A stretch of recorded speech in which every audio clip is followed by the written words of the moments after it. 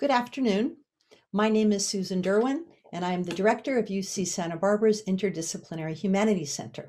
Our center serves as the public face of humanities for the campus, and our programs aim to deepen our understanding of the challenges we face as local and global citizens and prepare us to address those challenges in informed, impactful, and compassionate ways.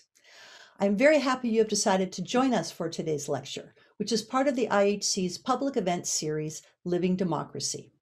Throughout the year, scholars, activists, writers, and artists taking part in the series will examine the forces that weaken democratic culture and the conditions under which an equitable, vibrant, and just democracy can thrive.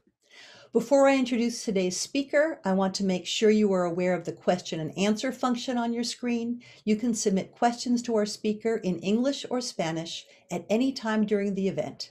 And when our speaker concludes her presentation, she will answer as many of them as possible. I want also to extend our thanks to the Spanish interpreters for this event, Professors Viola Emilio and Aline Ferreira, as well as to the ASL interpreter, Katie Voice. Thanks go as well to IHC Associate Director Aaron Nerstad, Assistant Director Adam Morrison, and Senior Artist Paula Schaefer, who work very hard to make our events run smoothly. And finally, our gratitude goes to the co-sponsors of today's event, the IHC's Harry Gervitz Memorial Endowment, the Department of History, and the Blum Center on Poverty, Inequality, and Democracy. In particular, I want to thank Blum Center Director Alice O'Connor, who suggested that we collaborate on bringing Lizabeth Cohen to our campus. Lizabeth Cohen is the Howard Mumford Jones Professor of American Studies in the Department of History and a Distinguished Service Professor at Harvard University. Professor Cohen received her AB from Princeton University and her MA and PhD from the University of California, Berkeley. She is the author of Making a New Deal, Industrial Workers in Chicago, 1919 through 1939, which won the Bancroft Prize, and A Consumer's Republic, The Politics of Mass Consumption in Post-War America. She is also the co-author of a widely used college and advanced placement U.S. history textbook, The American Pageant. Today, she will be presenting material from her most recent book, published last fall, Saving America's Cities, Ed Logue and the Struggle to Renew Urban America in the Suburban Age, which won the Bancroft Prize for 2020. Professor Cohen was originally scheduled to speak at the IHC last spring. Then the pandemic hit. Between then and now, she published a piece in The Atlantic that was the most moving analysis I have read about how our shared vulnerability to disease could serve as a point of departure for dealing with the coronavirus and the economic devastation it has wrought. It is an honor to welcome Professor Cohen to the IHC to present her lecture, Struggling to Save America's Cities in the Suburban Age, Urban Renewal Revisited. Thank you. Hello, everyone. I'm going to share my screen in a minute, but I just want to thank you for coming, joining me today. As you heard, it's taken a while for us to get together. I was originally supposed to be here in early May, but as I think about it, many of the issues that I want to talk to you about today haven't changed. In fact, I think they've become more acute in our current crisis and current moment. And that includes the fate of our cities, the persistence of racial inequality and its costs, and the crisis of affordable housing for many Americans. Let me share my screen. Let me also, before I dig in here, express my thanks to my hosts, to the Interdisciplinary Humanities Center, particularly Aaron Nerstad and Professor Susan Derwin, for organizing my visit twice, first with airplanes and hotels, and then virtually with Zoom. I also want to thank Alice O'Connor from the History Department.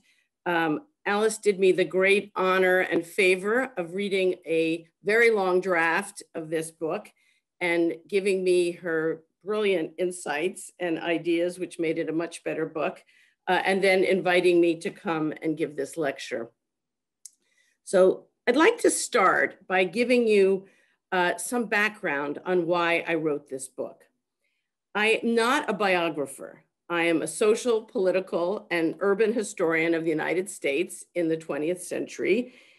And this is a very different kind of book from what I've written before. My previous books were ones that I wrote as a social historian. I was writing the history of groups of ordinary Americans, first and second generation immigrants, factory workers, African Americans who had recently migrated from the American South to northern and western cities, middle-class homeowners and consumers, and so forth. That kind of history historians refer to as history from the bottom up.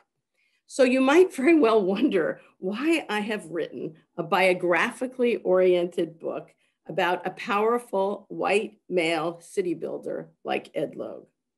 Well, I first decided that I wanted to write a book on post-World War II cities that grappled with the changing physical built environment, as well as how that change came about. As I put it in the book's introduction, I aim to understand who's in charge, who should have a say, who benefits, and who pays the bill.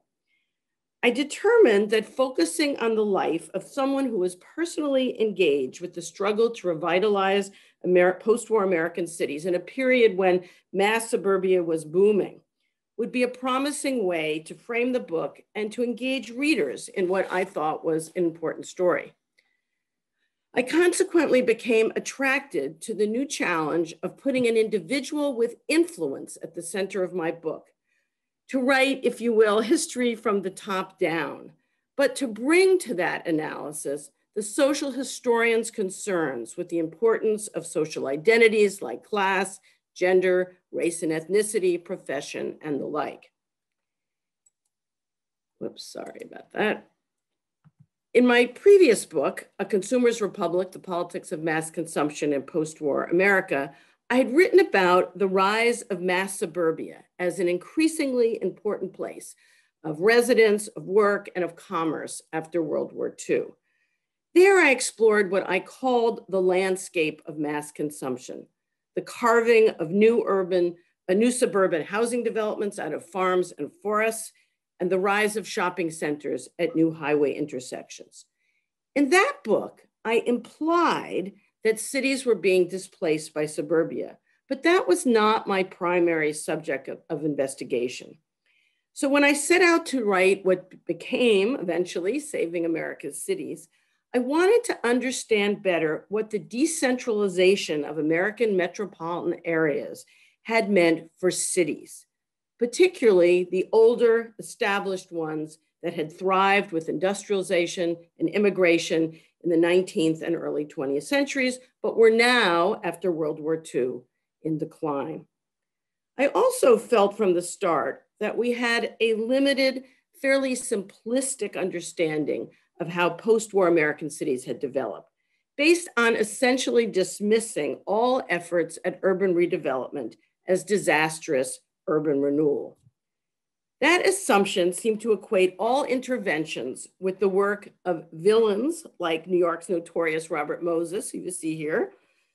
And in contrast, the ideal for post-war cities was thought to be best articulated by the more saintly Jane Jacobs, with her message of anti-planning, hands-off, let neighborhoods and cities develop organically on their own, which often let market forces prevail.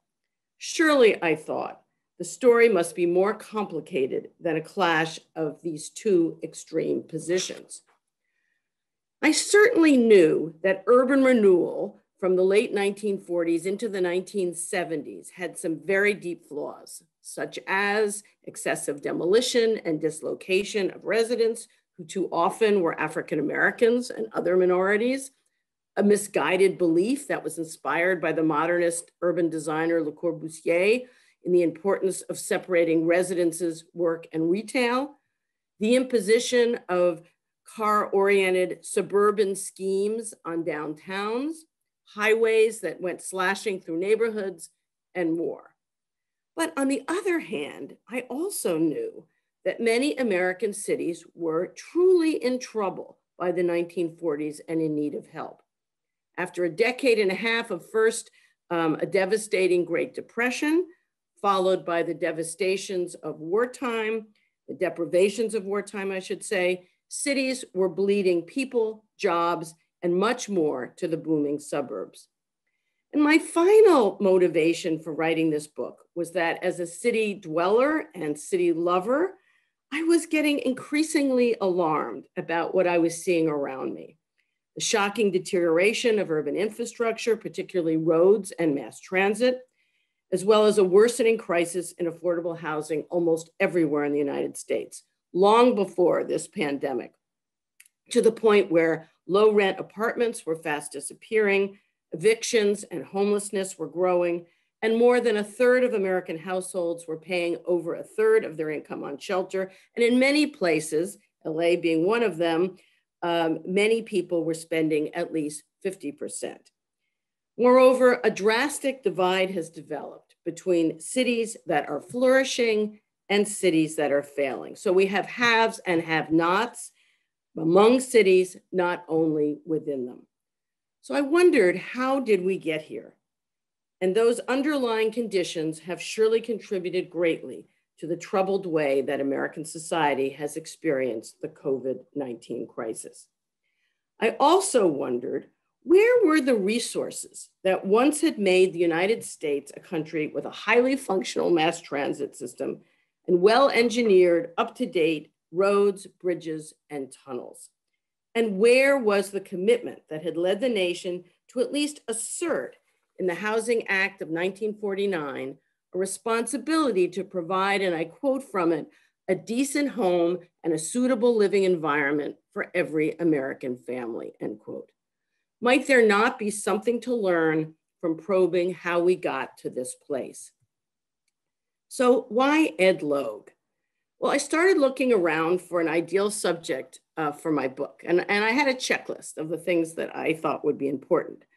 Most importantly, I was looking for an individual whose life would allow me to tell two intertwined stories: how both a person and a nation went about trying to revitalize American cities, and the mutual influence, good and bad, that they had on each other and on our cities. It didn't take me long to stumble upon Ed Logue. I actually had known about him from a course I had taught at Harvard on Boston's history. And I had, remembered that he had had a very important influence on Boston in the 1960s in turning around what was already a very deteriorated city. Soon, however, I discovered that Logue had left an enormous cache of papers at his alma mater of Yale, and that he had given many interviews over the years so that I could still hear his voice, even though he was no longer alive.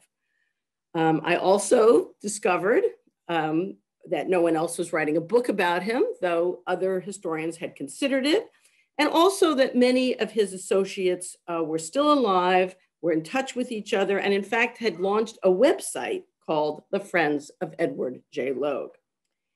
In time, I would figure out that the span of Logue's career offered me an amazing way of tracking shifts in urban redevelopment over more than 4 decades, as Logue worked in New Haven in the 1950s, in Boston in the 1960s, in New York State from the late 1960s to the mid 1970s, and in the South Bronx from 1978 to 1985. And in the last 15 years of Logue's life, he taught courses at MIT. He ran a small consulting business in urban development, and he tried unsuccessfully to write his memoirs. He left only one draft chapter on Boston.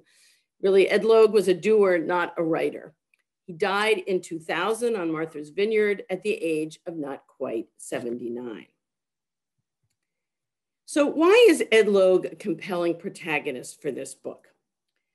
First, Logue grew up caring deeply about cities. He was born in 1921 and raised in Philadelphia, one of 5 children of a widowed kindergarten teacher who did not have many financial resources. So he went to Yale College on scholarship and Yale Law School on the GI Bill. And in New Haven, he became deeply engaged in the city, particularly with its working class residents, many of whom he knew from working in Yale's dining halls when he was on scholarship, and whom he later helped to organize into Yale's first labor union.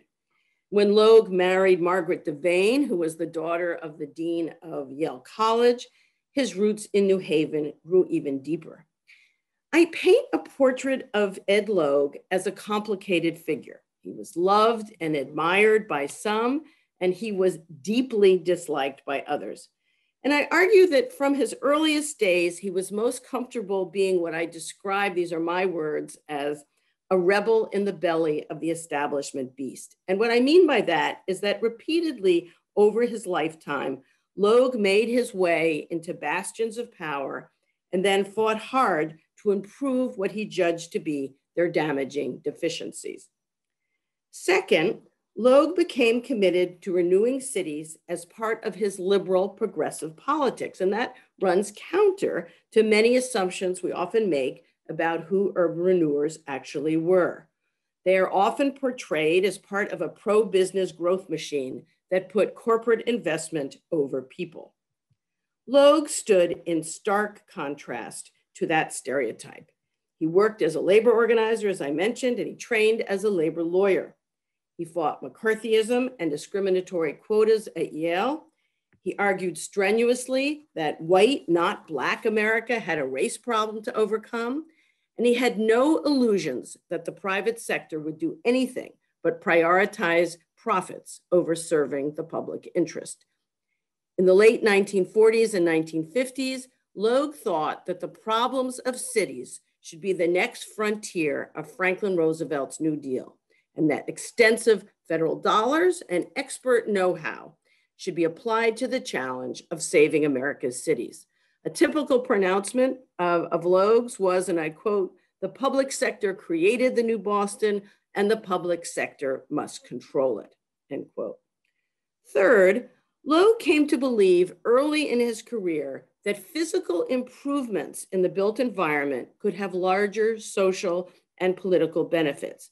And he discovered this in a surprising place.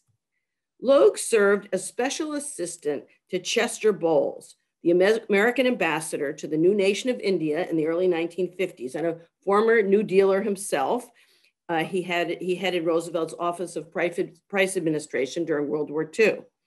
In India, Logue observed the United States government and the Ford Foundation investing in what was then called community development, improving the physical infrastructure of villages. And here, I mean, they meant roads, wells, housing, schools, so forth, in hopes of creating a more equal, a more democratic, and remember, this is the Cold War, a more anti-communist India. Logue subsequently brought lessons from what was then called the Third World back with him to his work in First World American cities. And take note that this is not the usual direction of influence that we expect.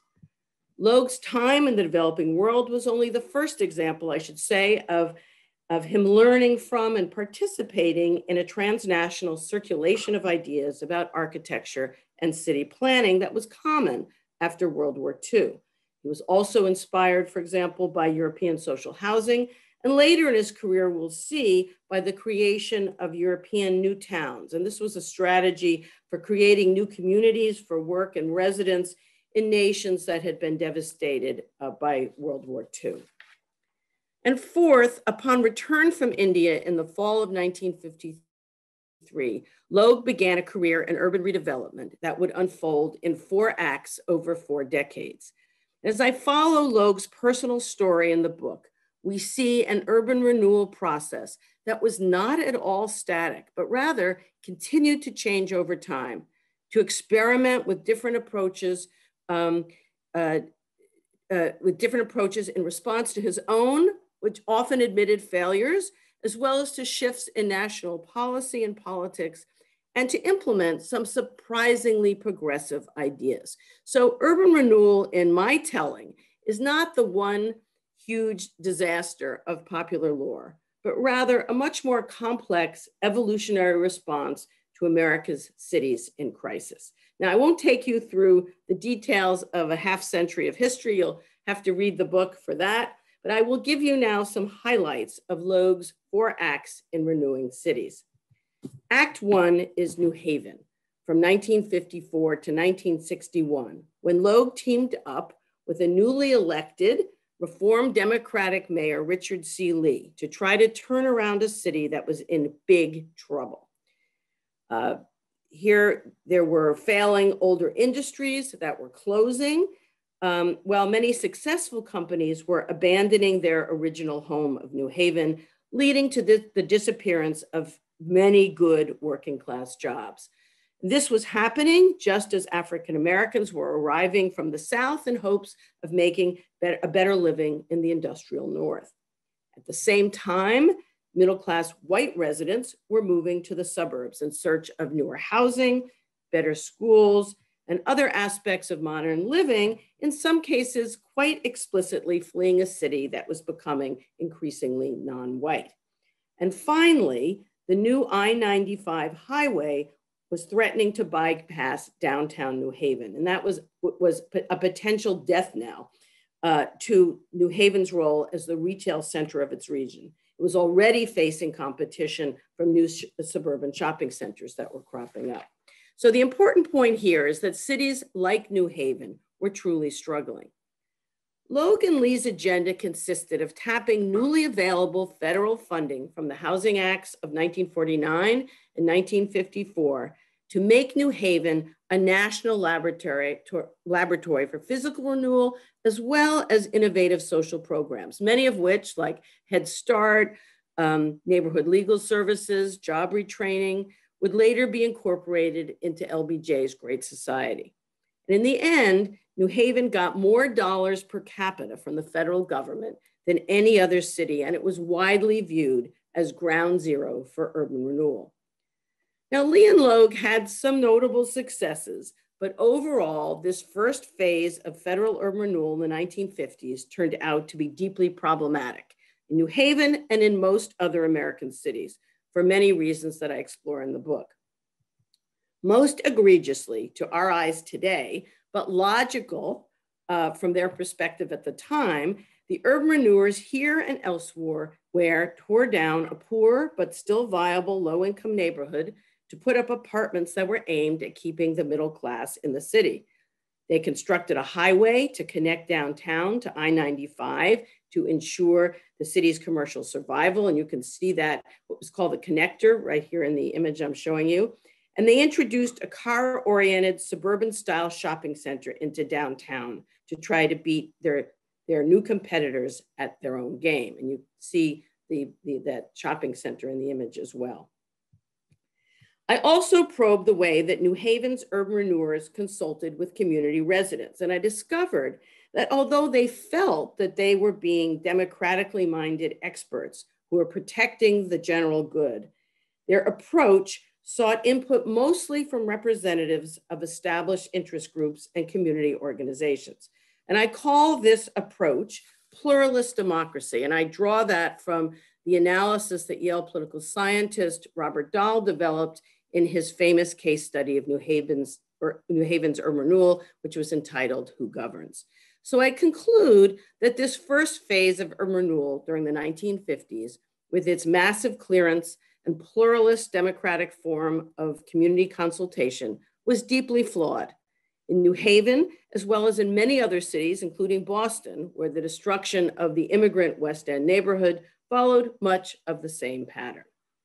Act 2, which is Boston, from 1960 to 1967.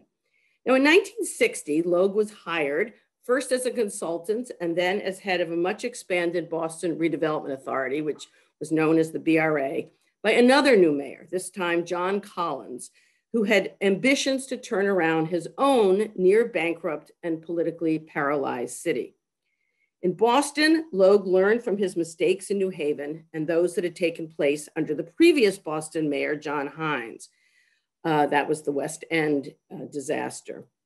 Logue came in waving a flag of planning with people, and he vowed never to undertake the kind of demolition that had happened in the West End neighborhood. I examined two dimensions of Logue's work in Boston: the downtown, renewal, and the neighborhoods. The heart of downtown urban renewal was the creation of Government Center to revitalize Boston's stagnant downtown, to greatly expand jobs there, and to pressure a reluctant Yankee business elite to finally commit to the city that had been ignoring for decades. Instead, it was investing everywhere. This elite was investing everywhere else they thought they could make money. The Government Center story is a fascinating one, where Logue and Collins made full use of the federal purse and federal power. As the Boston Globe wrote in 1962 in reviewing the just revealed and quite controversial City Hall design, it is, and I quote from the Boston Globe, nothing but a wholehearted affirmation of a new time, new social needs, and a new technology and new aesthetics to declare faith in the civic instrument of government, end quote. The architects of City Hall meant its avant-garde, so-called brutalist modernist design to send exactly that message about the integrity of government. City Hall is that low building right in the front of the photograph. As Michael McKinnell, who was one of the architects of City Hall, put it many years later, he and his partners had, and I quote him, a tremendous feeling that government was not just a benevolent institution, but was the institution for social change. City Hall should be the people's palace, the symbol of open government, end quote. Likewise, they intended the large open plaza that they put at the heart of Government Center to be the site of popular assembly and protest. Of course, they and the city of Boston were only discovered later that this proved to be a hopelessly windswept and alienating space. The Government Center project marked another crucial evolution, though, in Logue's thinking. Here, eventually, he came to recognize the importance of preserving some of Boston's historic structures, like the Sears Crescent, which you see on the left, and Quincy Market on the right, to create a mix of historic and modern buildings that still characterizes Boston today. He also learned that he needed to broaden the base of support for his program, and hence he sought a range of influential allies, including the Catholic Church. And you'll see here in this photograph on the left, that's Cardinal Richard Cushing. Mayor Collins is in the wheelchair. He had polio, and Logue next to him. He sought allies in the newspapers like the Boston Globe, in retail store leaders like the presidents of Jordan Marsh and Filene's, the largest stores in Boston, local architects, and the integrationist-oriented Black middle class of Roxbury. And this is important, I think, because they could own homes in very few Boston neighborhoods, and hence they welcomed Logue's attention to renewing their Washington Park neighborhood with open arms. And this comes to many of us as a surprise. Logue's efforts to revitalize Boston's other neighborhoods proved more contentious than either downtown or Washington Park. But in the end, Logue learned that just as it was necessary to negotiate between the promoters of a modern and a historic Boston, so too he had to negotiate with key neighborhood groups to achieve his renewal goals. And I look at 5 Boston neighborhoods: Washington Park and Madison Park and Roxbury, Charlestown, the South End, and the North Harvard area of Allston. What I discovered is that every neighborhood had its own story. Attitudes based in class and race played important roles, but the outcome proved much more complicated, varied, and unexpected than our common assumption that urban renewal can simply be reduced to the stereotypical story of middle-class whites invading the neighborhoods of low-income Blacks. Moreover, I argue that over the course of these years, through the urban renewal experience, neighborhood residents developed important skills of negotiating with city officials through what a participant observer, who was an MIT graduate student and later an MIT professor, Langley Keyes, at the time called the rehabilitation planning game. Ultimately, Boston citizens would apply these skills to gaining more affordable housing in their neighborhoods and defeating the Southwest Expressway and the inner city highway projects in the 1970s. Communities' experience of fighting urban renewal in the 1960s, I suggest, contributed to a new expectation for what a democratic process in city redevelopment must entail. As in other social movements like civil rights, anti-war politics, feminism, grassroots participation became a requirement in cities. What I call participatory democracy marked a big shift from the pluralist democratic expectations for community consultation in the 1950s. And the photo you see here is one of my favorites. It's of the North Harvard area of Allston, where there was tremendous pushback from the neighborhood to the BRA's plan. And interestingly, late in life, when Logue was for writing his memoir, he listed his, what he considered his greatest mistakes. And the number one mistake, he said, was not negotiating with this Allston community. Logue was widely credited with bringing about the city's turnaround as the new Boston, but his Boston years ended with another surprise. A failed effort in 1967 to run for mayor of the city when John Collins announced that he was stepping down. It quickly became clear, however, that Logue was better suited for the administrator's back room than the mayor's front office. He proved a terrible campaigner by all reports, but he also suffered from a 10-person race where the frontrunner was school segregationist Louise Day Hicks, which encouraged the opponents to her to rally around one candidate, and they selected the well-known Secretary of the Massachusetts Commonwealth, Kevin White, who would become the next Boston mayor. And here you see the headquarters for Logue's campaign in the neighborhood, in an area that was closest to that Washington Park neighborhood. And it's quite clear that this was the only precinct that Logue won outright. Very obviously a payback for a repayment for the support that he had given them through his urban renewal. Act 3, New York State, from 1968 to 1975. Logue's next act came about when liberal Republican Governor Nelson Rockefeller was frustrated with the difficulty of getting New York State voters to approve bond issues to construct what he considered to be much needed subsidized housing. So he came up with an ambitious workaround, a statewide urban renewal super agency with enormous powers, and he hired Ed Logue to head it.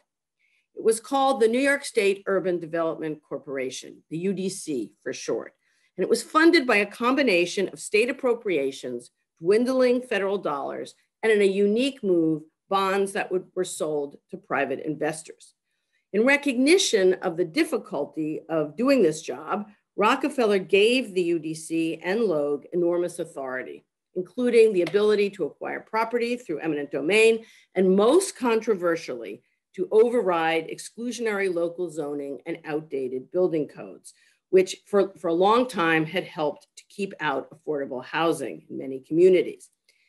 Given the UDC's power to challenge local zoning, getting the New York State legislature's approval of the UDC proved extremely difficult to secure. And it only came about reluctantly when Rockefeller rather cleverly used the assassination of Martin Luther King Jr. as an argument for the need for what he said, a true memorial made not of stone, but of action.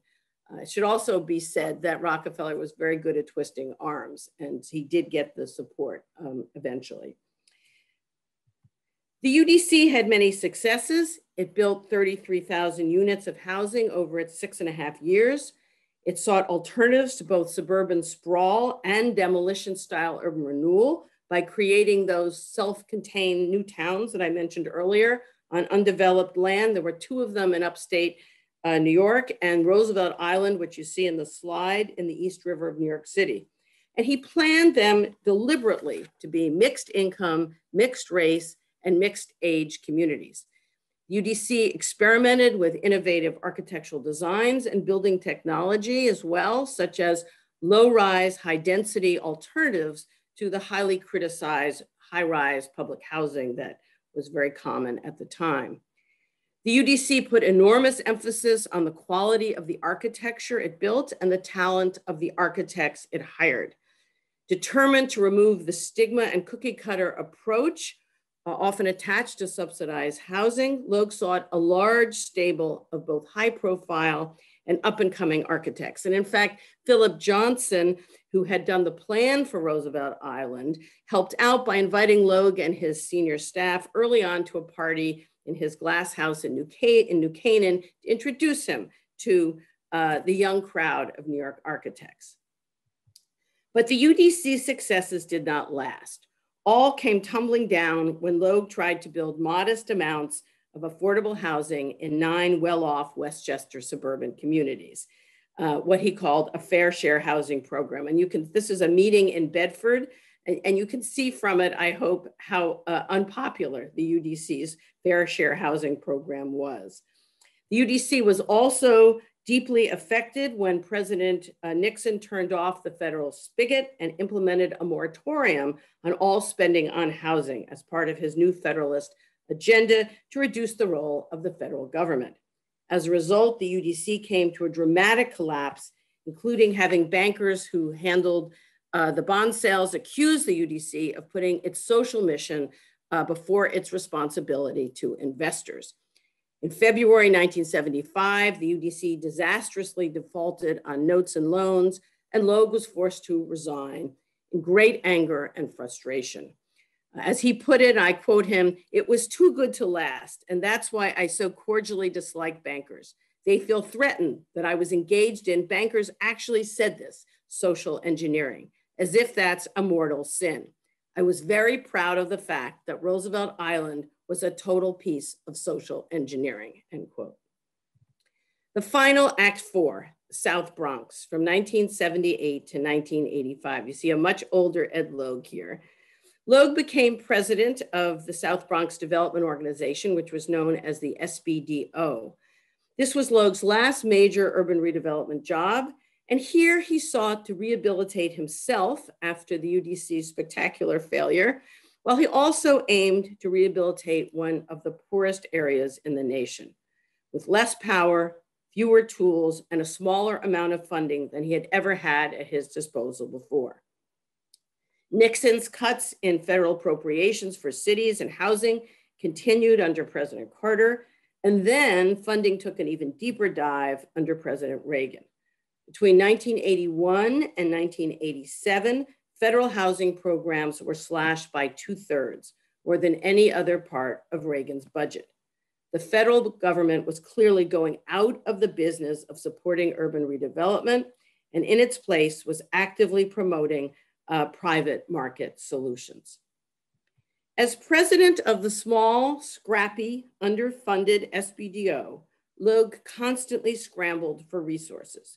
And once again, he shifted strategy out of necessity, often seeking ways to take advantage of this new orientation to private market solutions by developing industrial parks and by partnering with private lenders to build housing. Logue's signature program there was Charlotte Gardens, which were 90 ranch-style, prefabricated, single-family homes constructed in the middle of one of the most troubled neighborhoods in New York City. They were heavily subsidized for purchase with the goal of attracting lower middle-class homeowners to anchor the revitalization of the neighborhood. And the idea was that multifamily rental housing would soon follow. To the surprise of many skeptics, Charlotte Gardens proved a huge success. With hundreds of Black and Puerto Rican Bronx residents, they were transit workers, security guards, firefighters, police officers, nurses, teachers, and so forth, eager to buy the kind of suburban style home that they either couldn't afford or wasn't available to them as people of color in New York's mostly lily white suburban communities. A few aspects of the SBDO period I think are worth highlighting. First, here Logue clearly and regretfully abandoned his previous prioritizing of innovative architectural design, which had depended on public subsidy, in favor, as you can see, of conventional styles that would appeal to the more traditional tastes of local buyers and private funders. Second, Charlotte Gardens and other SBDO housing in the Bronx ultimately provided a blueprint for the more extensive 10-year Koch housing plan that followed, which would in fact add several 100,000 units of housing to New York City's stock. And third, and most notably, after a long career of, one could say, paying lip service to his mantra of planning with people, here in the South Bronx, Logue actually did it, working closely with community planning boards and neighborhood CDCs like the Mid-Bronx Desperados, as he came to recognize how crucial they and their constituents were to achieving any success. In conclusion, let me just hit a few points that I think we can take away for today from this deep dive into Ed Logue's career. First, over time, Logue learned a lesson that many liberal do-gooders in other policy realms learned, that the work of the urban redevelopment expert, this was a new profession that Logue himself had very enthusiastically helped to create during the 1950s and the 1960s, but he learned that it had serious limitations and that more grassroots participation by community members greatly mattered. Today, many cities have learned that they must engage neighborhoods in development decisions. But I should add that sometimes the problem is the opposite, that how to avoid too much what we now call NIMBYism, not in my own backyard, or too narrow a focus on one particular neighborhood rather than seeing the city as a whole. Second, throughout Logue's career, he struggled to figure out how to create socially diverse communities by income, by race, and by age, which he felt was the best insurance that low and moderate income Americans, who are often minorities, would get decent and equitable services such as schools, transportation, and retail stores, as well as greater opportunities in their futures. In a society where your residential address often dictates your life chances, and middle-class whites are often positioned to demand the best, Logue promoted socially integrated communities. But he frequently lacked the tools to do this. And still today, we struggle with, I think, with the same problem. For example, how to keep existing residents in gentrifying neighborhoods, how to provide sufficient numbers of Section 8 vouchers for low-income people who want to move to better served communities, or how to bring to a larger scale the requirement that developers of market rate projects must include affordable housing units or contribute to building them elsewhere in the city. Third, another hard nut for Logue to crack was how to involve whole metropolitan areas in solving the housing, schooling, and other problems facing low-income city residents. Logue fruitlessly tried to do this in New Haven and Boston. He got nowhere. And he hoped that finally, from his statewide authority at the UDC, he would be able to make this happen in New York. But in the end, that effort contributed to the downfall of both Logue and the UDC. And still today, I would say that metropolitan problem solving remains mostly elusive. Finally, and I want to say that probably the greatest disappointment and disillusionment in Logue's career was the decline in the role and responsibility of government, particularly at the federal level, for financing and revitalizing cities and subsidizing affordable housing. Over his career, Logue watched federal support steadily shrink and responsibility shift to the private sector, which he considered a serious mistake. He anticipated what we too often encounter today. Think of the Amazon headquarters sweepstakes, cities forced to make deals that in the end cost them in future tax revenues, undue burdens put on public services, and races to the bottom between cities to get that corporate investment when they all in the end lose out. And when it's not obvious how the private sector might profit, such as in building public infrastructure and civic spaces, too often much needed projects go unaddressed. Towards the end of his life, Logue said in sad resignation, and I quote him, "The basic responsibility for subsidized housing for the low and lower income families is federal. It is everywhere in the developed world, used to be with us," end quote. Most importantly, even if we acknowledge that urban renewal was, at best, the proverbial mixed bag, I think we can still admire and seek to recapture the spirit of commitment and experimentation that propelled people like Logue, rather than content ourselves with accepting the very limited palette of possibilities that has come to dominate since the 1980s. In the midst of our current crises, that determination to make cities better for all is more needed than ever. As I write at the close of my book, and I'll quote myself to end, a better understanding of this history will hopefully reawaken from a long slumber the will and wherewithal to revitalize cities that still struggle for economic survival, to invest in neighborhoods still lacking adequate services, and to improve the prospects for those Americans still poorly housed or, in the worst cases, homeless. This would be the legacy of urban renewal that Ed Logue would want us to honor, and that he would consider the highest tribute we could pay to his lifetime of public service, imperfections and all. Thank you. Thank you, Liz, so much. That was absolutely fascinating, and I have many questions, but I'm going to take them from our audience to start with. We have about 10 minutes, and are you ready for the first one? Sure. All right. Why is it that other advanced economies are able to address the issues of diversity and inclusiveness in urban housing, while in the U.S., this is seen as radical? Here I am thinking of the Netherlands and other Western European nations. Oh boy, that is a huge question. Many books written to try to figure out why we have gone down this path. And I think a lot of it has to do with our suspicion of government and our ties and emphasis on local control, so that the resources that are really needed to really pull off that kind of investment in the building of affordable housing, the building of the infrastructure that we're seeing deteriorating, really has to come from more than one municipality or even a state. Because remember that in the United States and in many countries, a city and a state cannot go into debt. Only the federal government can.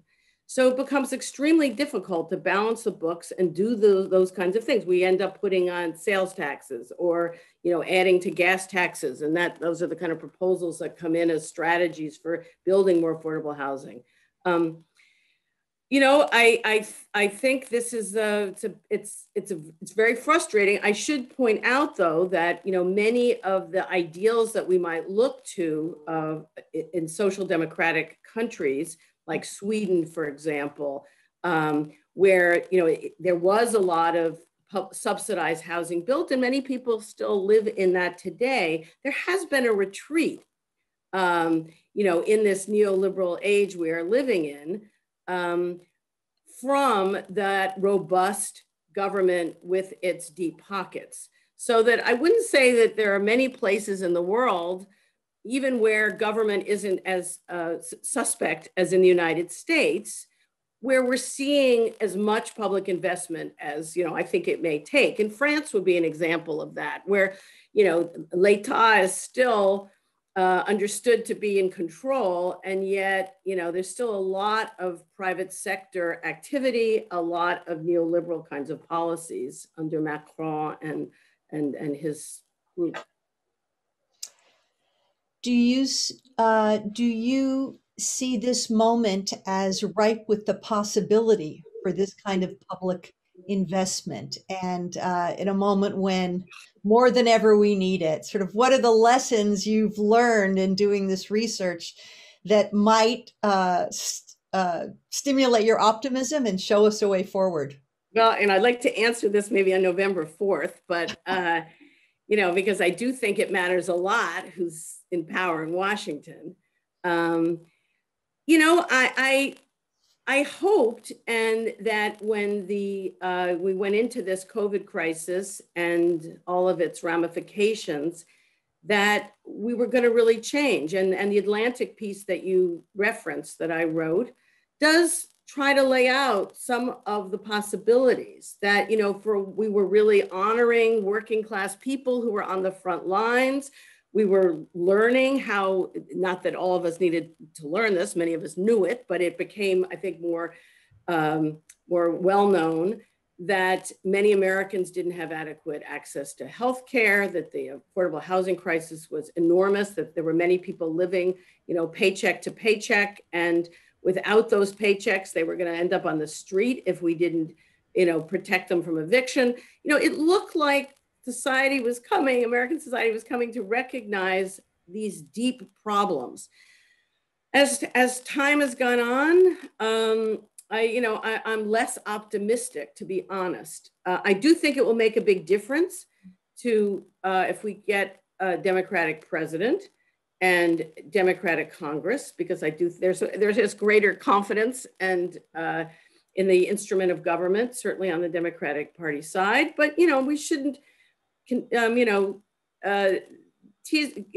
shouldn't forget that, you know, the Democrats are neoliberals too, and there will be great concern about raising taxes too much, about not engaging the private sector in solving problems. And I should say that some of the things that have happened under the pressures since the 1980s with the retreat of government sort of funding, some of it has been positive. In that we're, to the extent that there is activity building affordable housing in many American cities, it is sponsored by nonprofits, community development corporations, community land trusts. There's been a lot of experimentation in recent years to try to figure out how to solve these very deep problems. So I don't want to see those things go away. I think we can see from the Logue experience that, you know, you can go too far with, you know, top-down management. But I do think many of these nonprofits spend an enormous amount of their time trying to scrape together the funding that they need to do their work. And were there more federal funding available? Were there more Section 8 vouchers available to people? Was there more, was public housing that does still exist and is much prized? There are long, long waiting lists to get in it. If there was funding to properly maintain public housing, we would be in a lot better place. Okay. So cities like Austin, Dallas, Phoenix, and Atlanta are becoming increasingly popular. However, these are sprawling areas as well. The question is, do you think our problem regarding sprawl and city development will become worse? Well, these are such good questions. I mean, first of all, you know, there are cities that are doing well, and those are Sunbelt versions. There are also non-Sunbelt cities, Boston, for example, Washington, D.C. Are prospering. And then, of course, we have the Detroits and the Newarks and the Clevelands. You know, I could go on of troubled cities. I mean, it is interesting that many of these Sunbelt cities are of a different sort, you know, a Houston, a Phoenix. It's interesting, though, that some of them have recognized the problems that they have created with sprawl and are introducing fairly late in their development some version of mass transit. It may be bus lanes and not, you know, certainly not subways. But, you know, I think we're seeing the consequences for climate change of people are getting very frustrated with the amount of time they are spending. In fact, we're learning that many people are discovering that working from home means they're saving all this time. Right. So, you know, Houston has put in some transit, Phoenix has put in some transit. So, you know, I do think it's a logical solution. But, you know, Americans don't take advantage of mass transit to the extent that people in many other countries do. So if you've been to Asia, or you go in Europe and London and Paris, you see, first of all, you know, incredibly well-functioning, newly renovated systems. You know, I've been to Seoul recently, to Hong Kong, Mhm. to Tokyo, you see that there are parts of this world where Right. mass transit is really dependent on. And the Southwest may be, and the Sun Belt may be an extreme, but in general, even in a city like Boston, which is small and much denser in its development, Bostonians still don't use mass transit to the extent that they should. And part of that is because we have not invested in updating our mass transit. It's still very much a system that was built decades ago when the city's development looked very different. So, again, I go back to the need for us to invest in public goods. Mhm. We are just about at the end. I'm going to ask you one final question. Is there an echo or can you hear me? I can hear you. Okay. One final question, shifting slightly. I want to ask about what it was like for you to try to write these twin stories of an individual and a moment in American history and US history.